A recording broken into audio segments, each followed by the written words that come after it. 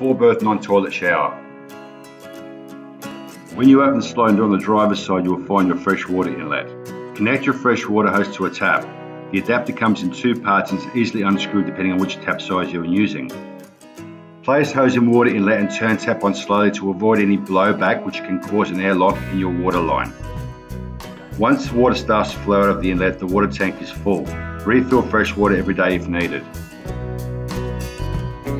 Next to it is your 12-volt battery monitor. This will show the state of your house battery. Your wastewater tank is located on the driver's side also. You can see the wastewater tank pipe and shut-off valve connected to the tank. Attach your wastewater hose to the pipe and open the valve, making sure the handle runs in line with the pipe.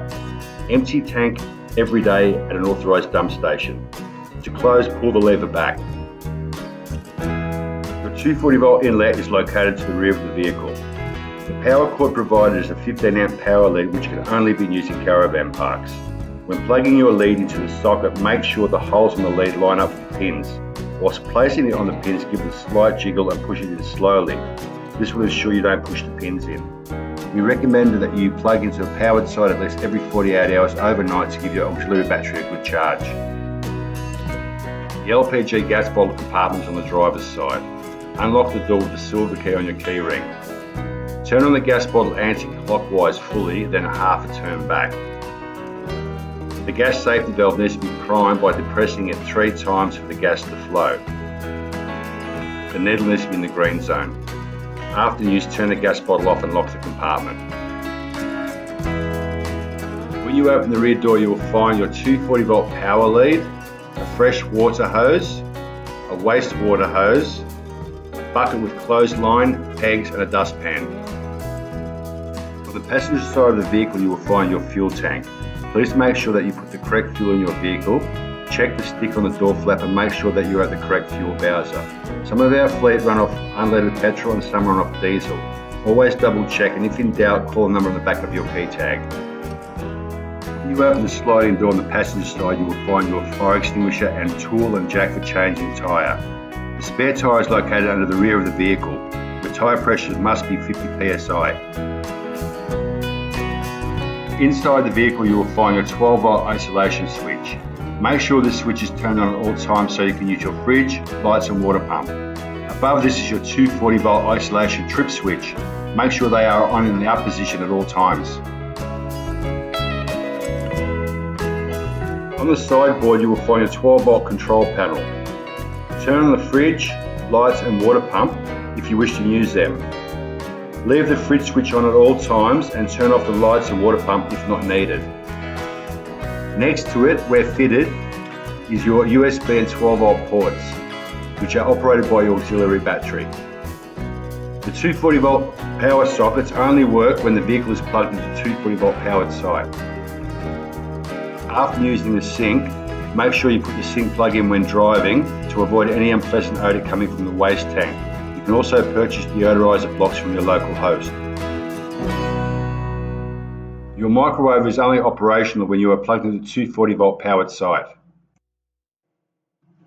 The fridge runs off the auxiliary battery. To open, pull the centre handle up gently and pull the side of the door. The on-off dial is located here. Turn the fridge on and set the desired temperature. When going to sleep, turn the fridge down to a low setting for a good night's sleep. Make sure you do not overfill the fridge. To close the fridge, push it firmly until you hear a click. To turn on your stove, make sure your gas bottle is turned on. Depress and turn the dial to the full position. Whilst holding in, push the ignite button. The flame will appear. Keep the dial depressed for at least 3 seconds for the flame to stay alight. Then you can adjust the flame. When finished cooking, turn off the flame and make sure the burner has had time to cool before closing the lid. If the ignition button should fail, matches have been provided. In the top drawer you'll find your pots and pans. Below is a drawer with the crockery. In the cupboard next to the fridge is your electrical appliances. Above the fridge is your cutlery drawer. Before driving off, make sure your locks are engaged. To release the leg on the inside table, push the black lever in the up position as per the arrow shown on the side. Then pull the lever above downwards to release the table slowly. Make sure the table is stowed before driving off. If passengers are seated in the rear seat, the bench seat boards must be in the up position. To make the rear bed, both boards need to be in the down position. To put the rear bed down, release both silver padlocks at the same time and slowly bring the bed down. When putting the bed back up, make sure you push it in firmly. You must hear both locks clicking as shown at the decal next to the padlocks. To use the top bed, unlock both locks either side. On the top bed is where your bedding is stored. To pull out the bed, grab the strap and slowly pull the bed towards you. To access the bed, use the side step provided next to the bench top. Before driving off, push the top bed back in and if used, also secure the rear bed. On the right side of your steering wheel is your bonnet and fuel flap lever. The left one is your bonnet lever and the right one is your fuel flap lever. To open, pull both levers towards you. Just below the badge under the bonnet is the bonnet latch. Lift the latch upwards to release the bonnet. Secure the bonnet stay to keep the bonnet open. Under the bonnet you will find your wiper water reservoir, your coolant reservoir. Make sure you do not overfill this reservoir. The fill marker is on the right side of the bottle. This is your brake fluid reservoir. To access the engine bay under the passenger seat, lift up the flap and release the clip.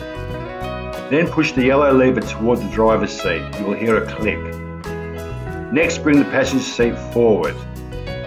Lift the seat and secure it with the strap on the side of the passenger pillar.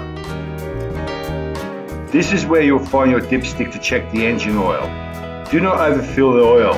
If overfilled, an engine management light on the dash may appear. The handbrake is situated under the gear shift. To release the handbrake, there is a button behind the handle on the right side. The button needs to be depressed and at the same time pull the lever back and twist the handbrake in a forward motion. To engage the handbrake, pull it back towards you. This vehicle has an automatic transmission. Your gears are park, reverse, drive and neutral. When you put the gear in reverse, a reverse camera will appear on the rear vision mirror. At all times, have somebody guiding you when you reverse. On the left-hand side of the steering wheel, you will find your windscreen wipers. On the right-hand side of the steering wheel, you will find your indicators and headlights. Nighttime driving is not recommended. Your vehicle is fitted with an in-vehicle tablet. The functions will be explained to you by your local host. On the windscreen, there's a decal indicating the maximum speed allowed to drive this vehicle and vehicle tracking information for your safety. Another windscreen decal is showing your vehicle height. In your glove box, there is a first aid kit. Please note if you open it, you have bought it. In the passenger side door pocket, you will find a quick reference guide explaining everything you need to know about the vehicle again. On your key tag, you will find the vehicle details, and on the back of the tag, you will find a phone number. This number is your 24-hour roadside assist. If you're experiencing any issues, whether it's mechanical or house related, please feel free to call this number. We wish you an unforgettable holiday experience.